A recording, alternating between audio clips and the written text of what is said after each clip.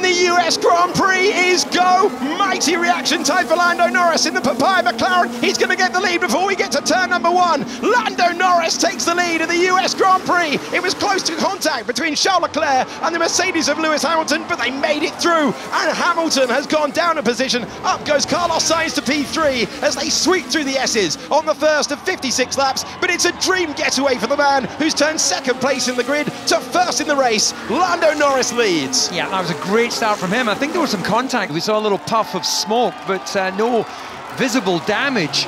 And yeah, what a great start for Lando Norris. He now needs to manage those tyres with the car heavy with fuel. Max Verstappen gained a position. He is up to 5th. They are debating into the braking zone. A move there with Gasly trying to find his way by. It's Ocon ahead of Russell for the moment. Gasly down to 10th position. His teammate has improved up to that position. Now, Charles Leclerc has lost the lead. He's got his teammate for company as well. Max Verstappen's trying to pass. The two Ferraris go wheel to wheel. Will they make it through turn 12? That is mighty close between the two of them. There he goes. That's the Mercedes of Russell down the inside into turn 11. Can Ocon come back on him now? This is going to be a melee down to turn 12. Build up the speed all the time. The detection point is ahead of the corner, so that is why DRS belongs to George Russell, but it's a good launch off the line. Are we going to go 3 wide? We're on board with Sergio Perez. Who is going to lead into this corner? It's George Russell who manages to get past, and Perez gets through as well. Down goes Ocon. Here's the opportunity for Lewis Hamilton. He's within a second. He's within DRS. Wants to clear both Ferraris. This is the first of them. Carlos Sainz, who got the jump on him in the opening corners of the race, and that was not a contest. Down to turn 12. Hamilton easily taking 3rd place in the race. Here's a lunge from Max Verstappen, trying to take 4th place away, and he does so. So that was as easy as Hamilton's move was 1 lap before. This might be a pretty standard one. Are we going to see more of a defense than Carlos Sainz did? Yes, but he's got the momentum. Can he pull it off on the outside? No problem there for Lewis Hamilton. And now the chase is on. Esteban Ocon, who has the most retirements of anyone in the field in Formula 1 2023, is going to extend that unwanted record for the 6th time this year. He will not see the flag. The team have told him to retire the car.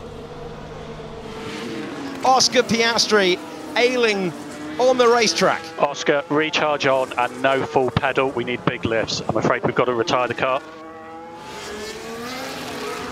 Charles Leclerc leaving a car's width for Max Verstappen. Off the road he goes. Verstappen will apply it flat to the floor, and still they go side by side.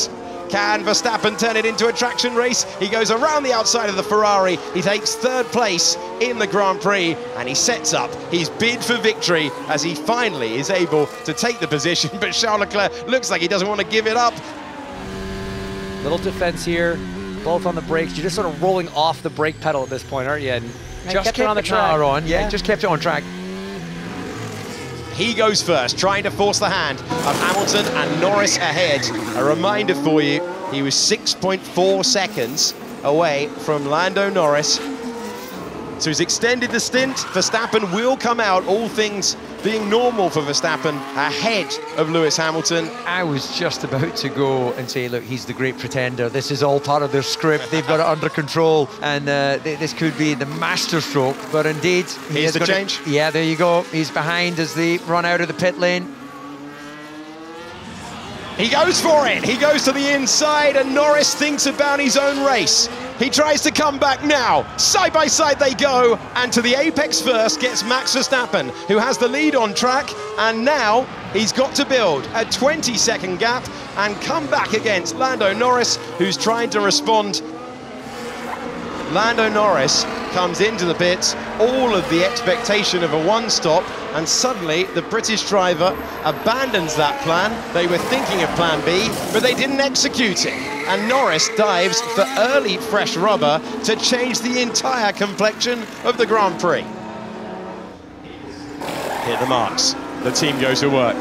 It's slower than he would have wanted. 3.3 is not a disaster. Verstappen takes the pit lane limiter off. We'll have to bring those tyres into temperature. They're hard tyres, so they'll take a little while to fire up as well. He's got track position over Lando Norris. Carlos Sainz fighting his way past George Russell into the braking zone. And Carlos Sainz gets by. That's up to 5th position. Lewis Hamilton comes in. Pivotal moment in the Grand Prix. Lewis Hamilton couldn't do a one-stop, and it will mean that this is now the battle for the lead, with Max Verstappen looking for the half-century of victories today. He goes to the apex first. He gets past the Ferrari, and Max Verstappen takes the lead at the US Grand Prix. He's turned 6th on the grid to the lead in the States. As we go on board with the McLaren, looking to make the pass. That's what it looks like to improve up to 2nd place in the Grand Prix. Lando Norris is in P2. So Hamilton takes the slipstream. Leclerc closes the door, but there's nothing he can do. It's 3rd place in the Grand Prix for Lewis Hamilton. Fernando Alonso on the charge of that piece of tarmac. We've seen that go wrong before, but this time it's a sweep by Yuki Tsunoda. As we go on board with Lance Stroll, who's endured a tough couple of races, but he's just fought his way past Yuki Tsunoda for the final point. But is this around the outside? Yeah, it is indeed. Brave and great. Very late move, man. This is for 2nd place in the Grand Prix.